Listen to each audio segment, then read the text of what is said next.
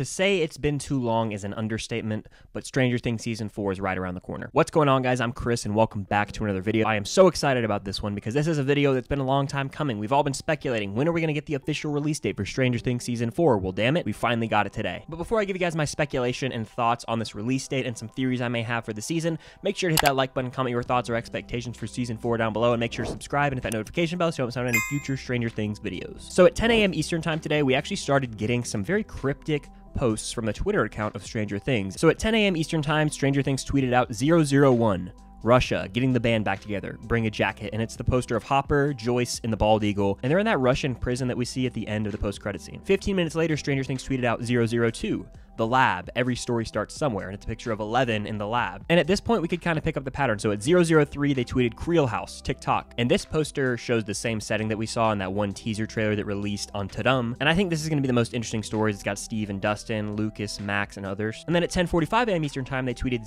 004, California, hold on to your butts, brochachos. And it's a poster of Mike and company in California. So our gang is spread out around the globe, to say the least. And at this point, I was like, okay, I think we're going to get a trailer or an official release date or a poster at 11 a.m. Eastern Time. And sure enough, we got an official poster. At 11 a.m., Stranger Things tweeted out, every ending has a beginning. Volume 1 is coming May 27th, Volume 2 is coming July 1st. And the poster is actually a combination of all the posters they cryptically released every 15 minutes. So this is massive because, one, we got confirmation the show is coming out on May 27th, but it's such a big season that they're actually going to split it into two parts, and we're getting part 2 on July 1st. I can tell you right now, the gap between Volumes 1 and 2 is going to be a brutal and gruesome stretch of time, but it will fly by because it is summer and we'll have Obi-Wan Kenobi and other shows to pass the time. I absolutely love this poster as well. Season 4, you've got the 4 quadrants with our 4 different groups of characters spread out around the globe. But the thing is, this isn't even the craziest piece of news that we got today. The Duffer Brothers actually put out a statement on Twitter, and I'll go ahead and read and break down this letter. It says, "Hi nerds, do you copy? It's been a little while. With 9 scripts, over 800 pages, almost 2 years of filming,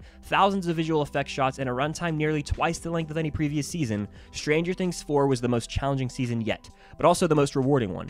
Everyone involved is incredibly proud of the results, and we can't wait to share it with you." So I'm going to pause right here and say, that's insane. 9 scripts, 800 pages, almost 2 years of filming, almost twice the length of every previous season. That means this could be 20 episodes, and we could literally get 10 in Volume 1 and 10 in Volume 2. Seasons 1 and 3 of Stranger Things are both 8 episodes long, and Season 2 is 9 episodes long, so I'm thinking this is going to be like 8 and 8 or 9 and 9, and we're going to get Volume 1 have 8 and then Volume 2 have 8, which would in fact be double the length of the previous seasons. And it's no secret this is definitely Netflix's biggest project that brings in the most views and most money, so it wouldn't be a surprise if they're getting double or triple the budget in this season and going bigger and better to really end with a bang. But the news doesn't stop here. So the letter goes on to say, given the unprecedented length and to get it to you as soon as possible, Season 4 will be released in 2 volumes. Volume 1 will release on May 27th, with Volume 2 releasing 5 weeks later on July 1st. So that's the good news. It's coming soon, and it's bigger than ever. It's also the beginning of the end. The beginning of the end has me thinking Avengers Endgame, Game of Thrones Season 8. All good things come to an end. 7 years ago, we planned out the complete story arc for Stranger Things. At the time, we predicted the story would last 4 to 5 seasons. It proved too large to tell in 4,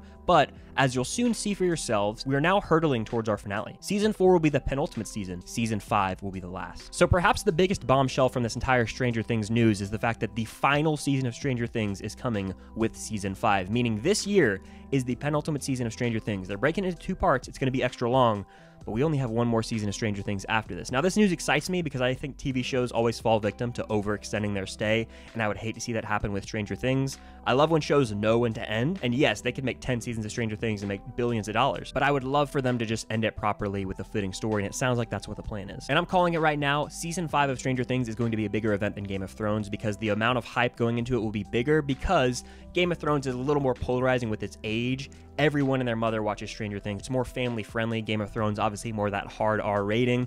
This, of course, is more family friendly, and everyone kind of knows about Stranger Things. Plus, it does cater to more of a younger audience. I think the entire globe is going to be talking about Stranger Things Season 5 when it rolls around in like 2025. That's the major L, is that we're going to have to wait like 2 to 3 years after this, but at least we're getting fed good this year with 2 seasons pretty much. The letter goes on to conclude by saying, there are still many more exciting stories to tell within the world of Stranger Things. New mysteries, new adventures, new unexpected heroes. But first, we hope that you stay with us as we finish this tale of a powerful girl named 11 and her brave friends, of a broken police chief and a ferocious mom, of a small town called Hawkins, and an alternate dimension known only as the Upside Down. As always, we are grateful for your patience and support. Over and out, Matt and Ross. I really liked that the Duffer Brothers put out this letter. It reassured us that we are going to be fed as Stranger Things fans, but it also showed their appreciation for the fans as well as the care and love that they really have for the show, while teasing the future, because yes, it said we're going to finish this story of Stranger Things with Eleven and all of her friends, but I think this could be setting up the future, as Stranger Things is such a massive IP and brand that I could definitely see Netflix wanting to do a spin-off show based on some other characters. Now, fingers crossed they don't follow the route of season 2 episode 7 with that terrible character group. That's by far the worst episode of the show to date, so I hope they kind of scratch that, but I would love to see them explore something in this universe because I feel like there is so much story to tell, like they kind of hint at here. We finally got a release date for Stranger Things season 4. It's going to be the penultimate season. We got a very cool poster, and Stranger Things loves to be cryptic on Twitter. I think that season 4 is going to end with a massive cliffhanger. It's really going to leave us on edge for 2 to 3 years. I hope the turnaround's a little bit quicker after season 4, but again, I can't complain because we're finally getting that next season this year. But what are your guys' expectations or thoughts for Stranger Things season 4 and 5? Let me know in the comments down below. How excited are you about this news? When do you think we're going to get a trailer? That's probably the biggest question. I really hope we get one by like the end of March at least, kind of get us really hyped as we head into May.